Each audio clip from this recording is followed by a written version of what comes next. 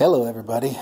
I'm just giving you guys an opportunity to see some of the stuff that's playing around these days, and one of those things is how do you take a server and transform it, granted it's old, like a Xeon 5100 series platform. In this case this is an HP-DL380 and or 385 series platforms, one being Intel, one being AMD. How do you take this fairly well-designed system and take it 4 levels higher? Very important detail. First thing you have to have is, let's say for instance you get a Gen 5 DL380 385 or something like that. 385s are great chassis designs. They can do the functionalities you want. They've got lots of capacity, as you can see inside there. And here I'll give you some extra light.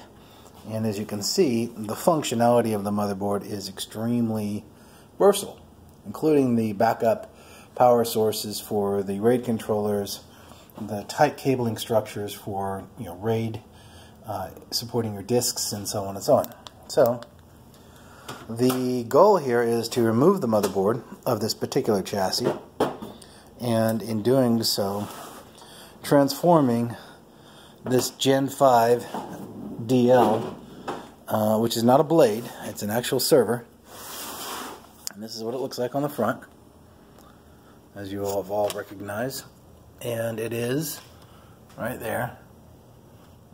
You can see the class of processor. It's a DL380 Gen 5.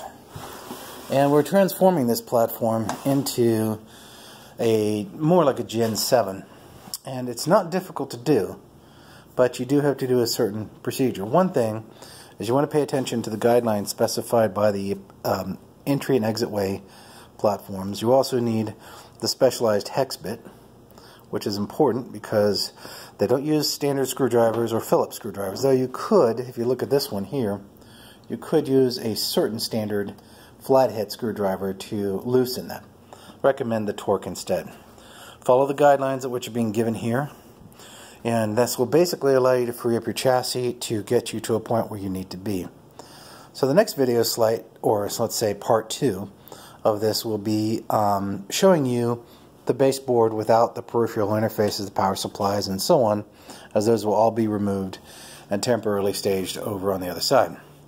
Remember one last detail before you begin, and that is make sure that you apply grounding to the area you're working with to discharge any plastic generated static electricity. Plastic is the key, because there is plastic on stuff that you can see here, and you want to make sure you're dissipating all that static discharge so you don't run the risk of, as you can see right here very clearly, of blowing out these key components with static discharges.